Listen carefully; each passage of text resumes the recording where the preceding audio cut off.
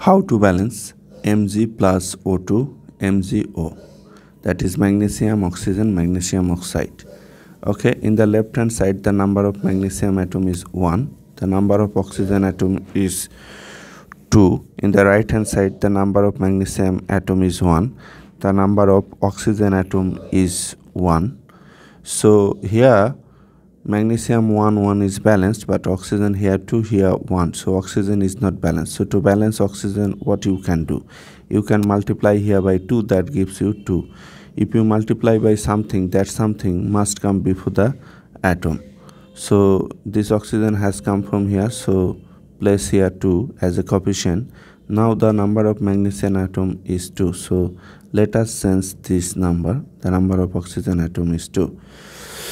Magnesium here oxygen 2, oxygen is balanced, but now magnesium is not balanced. Here 2, here 1.